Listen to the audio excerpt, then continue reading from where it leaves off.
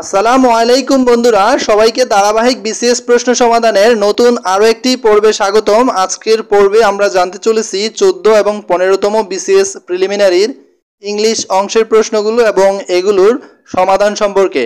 তো যারা আমরা গত পর্বগুলো মিস করেছি তারা এই ভিডিওর আই বাটনে ক্লিক করলে সবগুলো পর্বের লিঙ্ক একসাথে পেয়ে যাবো ইনশাল্লাহ। তো চলুন কথা না বাড়িয়ে শুরু করা যাক 14তম বিসিএস প্রিলিমিনারির প্রথম ইংলিশ প্রশ্নটি দিয়ে। তো প্রথম ইংলিশ প্রশ্নটিতে বলা আছে যে you should show good manners in the company of young ladies, which is the appropriate phrase for the underlined expression above. অর্থাৎ উপরে যে আন্ডারলাইন করা এক্সপ্রেশনটির সবচেয়ে সঠিক ফ্রেজ কোনটি সেটা জানতে চাওয়া হয়েছে। তো এখানে শো গুড ম্যানার্স যার অর্থ হচ্ছে ভদ্র আচরণ বা ভালো ব্যবহার দেখানো বা প্রদর্শন করা। তো এটার উত্তর আমরা নিতে পারি যে বিহেভ জেন্টলি, অর্থাৎ ভদ্রভাবে আচরণ করা বা ভদ্রভাবে ব্যবহার করা। তার মানে আমাদের 1 নং প্রশ্নের উত্তর হচ্ছে এ। 2 নং প্রশ্নে বলা আছে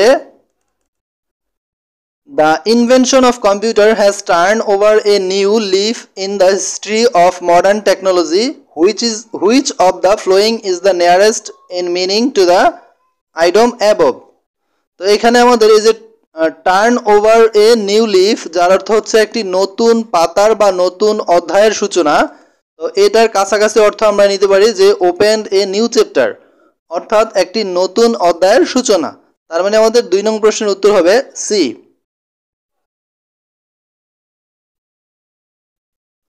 3 নং প্রশ্নে বলা আছে trying unitedly we were able to have our project approved against strong অপোজিশনস, which of the following Sage nearly the same as against above. তো এখানে এই যে এগেইনস্ট স্ট্রং এর কাছাকাছি নিচের কোনটি হতে পারে? তো সেই ক্ষেত্রে আমাদের এই যে এগেইনস্ট স্ট্রং যার অর্থ হচ্ছে কোনো প্রবল শক্তির বিরুদ্ধে। তো সেই ক্ষেত্রে আমরা ডি নাম্বার অপশন নিতে পারি ইন দ্য টিথ অফ, যার অর্থ হচ্ছে প্রবল শক্তির বিরুদ্ধে বা কারো শক্তির বিরুদ্ধে।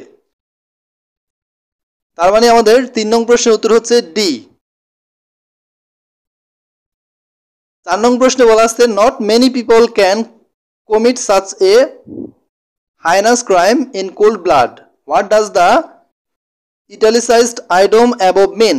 তো এখানে যে বাঁকা হরফে লেখা যেটা যে in cold blood, in cold blood এর অর্থ নিচের কোনটি বা কোনটা এটার সাথে মিলতে পারে বা এটার দ্বারা কি বোঝানো হয়?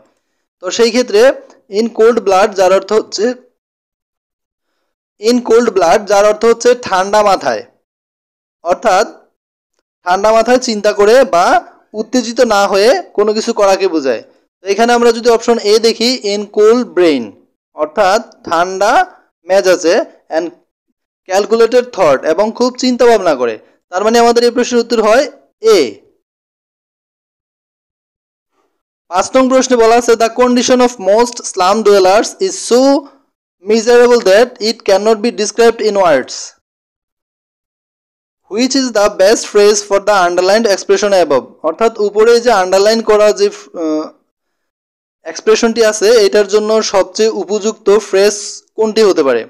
তো যেহেতু এখানে লেখা আছে সো মিজারেবল দ্যাট, এতই শোচনীয় যে বা এতই দুঃখজনক যে ইট cannot B described in words, এটা বলে প্রকাশ করা যাবে না বা বর্ণনা দিয়ে প্রকাশ করা যাবে না। তো সেই ক্ষেত্রে আমাদের এই যে ব্যাগার্স ডিসক্রিপশন যার অর্থ হচ্ছে বর্ণনা অতীত বা যেটা বর্ণনা করে শেষ করা যায় না। তার মানে আমাদের 5 নং প্রশ্নের উত্তর হচ্ছে এ। 6 নং প্রশ্নে বলা আছে speech full of two many words is dash. তো এই speech full of two many words যার বাংলা হচ্ছে যে অনেক শব্দপূর্ণ ভাষণ বা বক্তব্য, যেটাকে ইংরেজিতে বলা হয় এ ভার্বস স্পিচ। 7 নং প্রশ্নে বলা আছে to meet trouble half way means.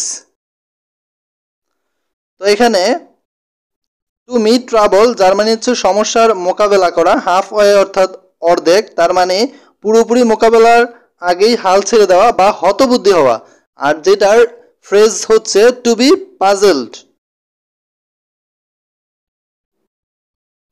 8 নং প্রশ্নে বলা আছে paradise lost attempt to dash. তো এই প্রশ্নের উত্তর হবে যে justify the ways of good to man. 9 নং প্রশ্নে বলা আছে what's the meaning of the idiom A round dozen. তো এ রাউন্ড ডজন মানে হচ্ছে এক ডজন সম্পূর্ণ, অর্থাৎ এ ফুল ডজন। 10 নং প্রশ্নে বলা আছে people who assume that no evil can fall them are ফুলিশলি dash.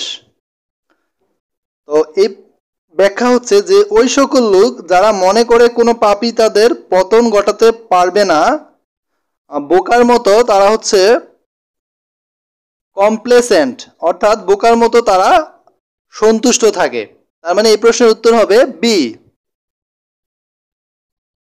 11 নং প্রশ্নে বলা আছে what's the meaning of soft সোফ। তো সফট সোফ এর মিনিং হচ্ছে ফ্ল্যাটার ফর সেলফ মোটিভস।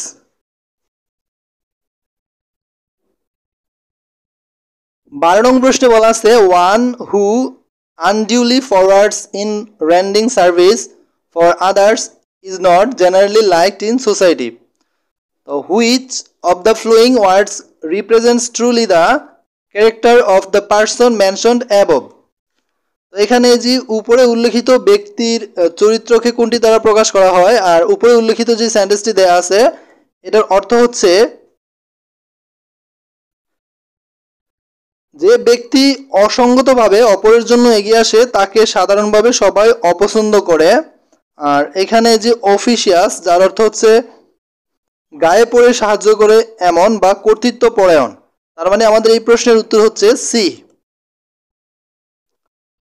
13 নং প্রশ্নে বলা আছে what kind of man is quiet the opposite type of সুপারসিলিয়াস।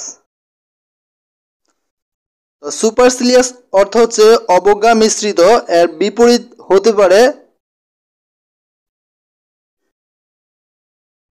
এফেবল বা অমায়িক, অর্থাৎ এই প্রশ্নের উত্তর হতে পারে এ বা এফেবল। 14 নং প্রশ্নে বলা আছে how many eggs have our hands dash this month.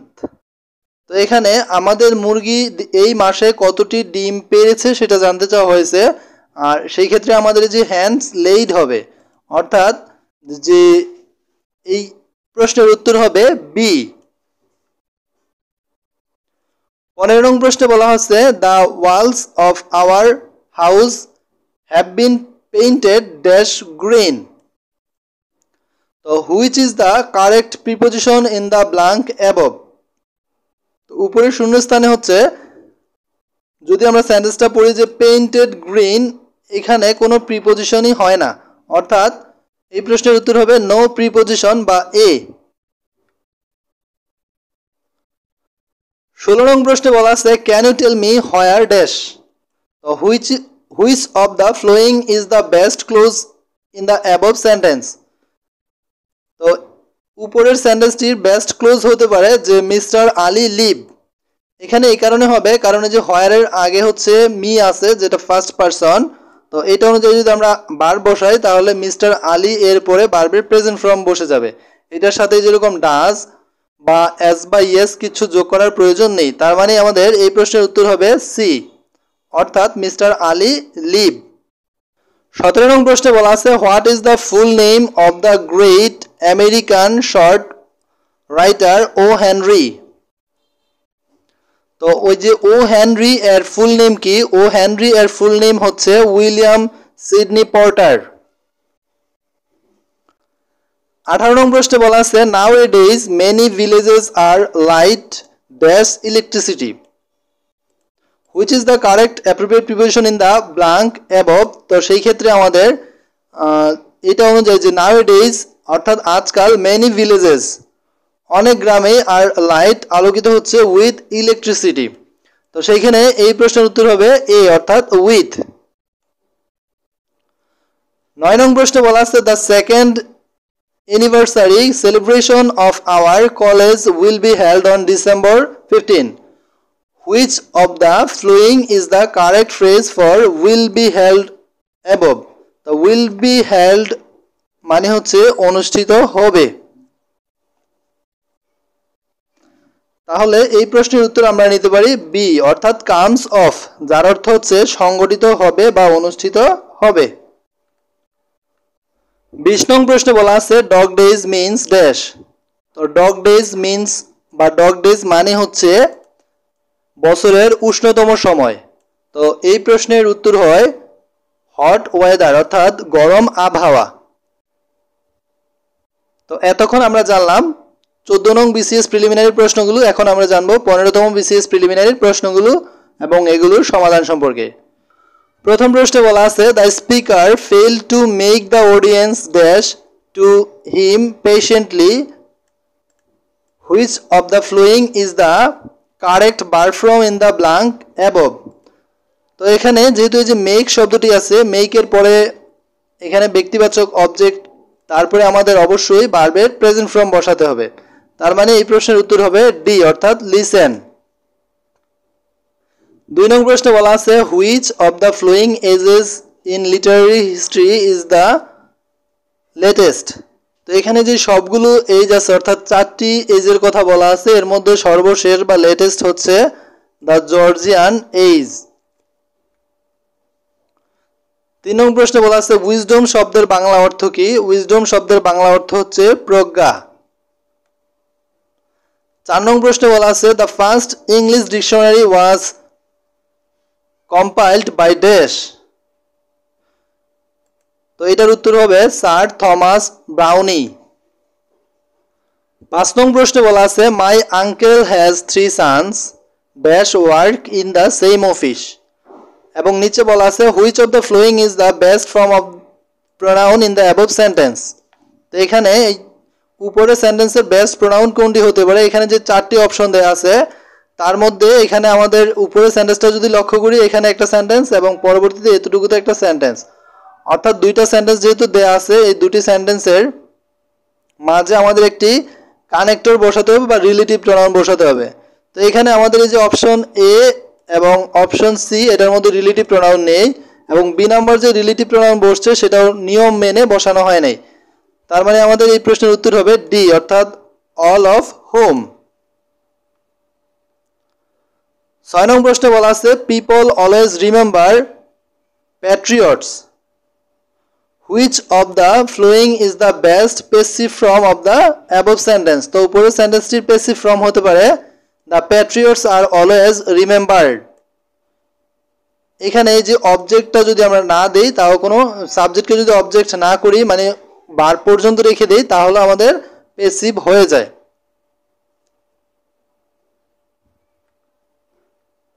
7 নং প্রশ্নে বলা আছে what is the meaning of the word Intrepid. এই ইন্ট্রাপিড যার অর্থ হচ্ছে সাহসী বা নির্ভীক বা ভয়হীন, তো সেই ক্ষেত্রে আমরা লিখতে পারি যে ফেয়ারলেস, যার অর্থ হচ্ছে নির্ভীক, অর্থাৎ এই প্রশ্নের উত্তর হবে ডি।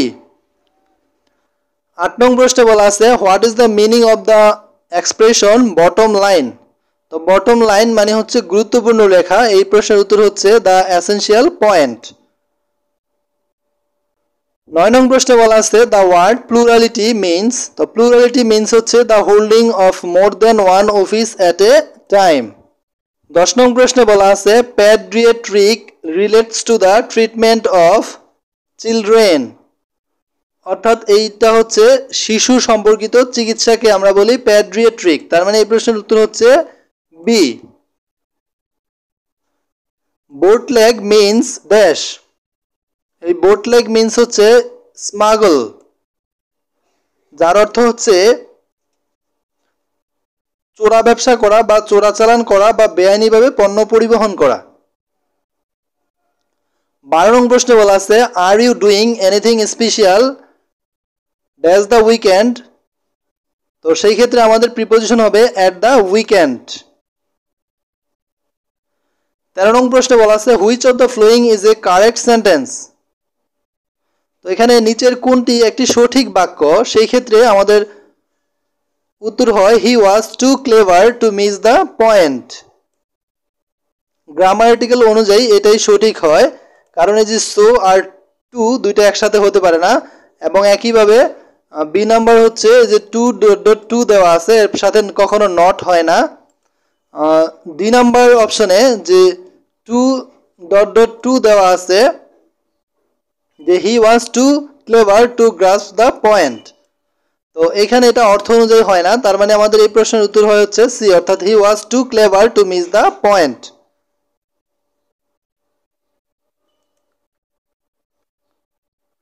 14 নং প্রশ্নে বলা আছে দ্য পোয়েট লাউরেট ইজ ড্যাশ। তো এটা হচ্ছে the court poet of England. 15 নং প্রশ্নে বলা আছে which of the following school of Literary writing in connected with a medical theory. তো মেডিকেল থিওরির সাথে কোন সাহিত্যটা জড়িত, সেটা হচ্ছে কমেডি অফ হিউমার্স। 16 নং প্রশ্নে বলা আছে হু of the following was both a poet and a painter. তো এটা হচ্ছে ব্ল্যাক ছিল একাধারে কবি এবং চিত্রকর। 17 নং প্রশ্নে বলা আছে what is the synonym of incredible.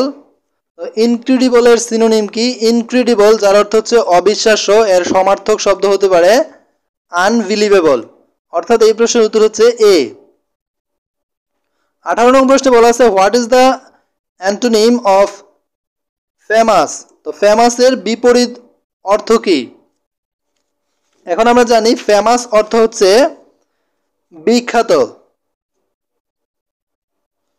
তো এর বিপরীত অর্থ হতে পারে যে অবস্কিউর, যার অর্থ হচ্ছে অখ্যাত বা অপরিচিত বা অজ্ঞাত। তার মানে এই প্রশ্নের উত্তর হচ্ছে সি। 19 নং প্রশ্নে বলা আছে প্লেবিসাইট is a term related to. তো প্লেবিসাইট হচ্ছে পলিটিক্যালের সাথে সম্পর্কিত, অর্থাৎ এই প্রশ্নের উত্তর হচ্ছে পলিটিক্স। 20 নং প্রশ্নে বলা আছে হু root beauty is truth, truth is beauty. তো এটা লিখেছেন কিটস বা জন কিটস। 21 নং প্রশ্নে বলা আছে many islands make up dash. তো মেনি আইল্যান্ডস অর্থাৎ অনেকগুলো দ্বীপ নিয়ে গঠিত হয় দ্বীপপুঞ্জ বা অ্যান আর্কিপেলাগো। তার মানে এই প্রশ্নের উত্তর হচ্ছে বি।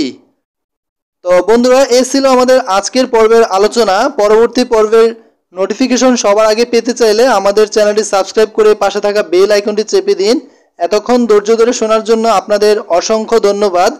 যে যেখানে আছেন ভালো থাকবেন, সুস্থ থাকবেন, এই প্রত্যাশায় আজকের মতো এখানেই বিদায় নিচ্ছি। খোদা হাফেজ।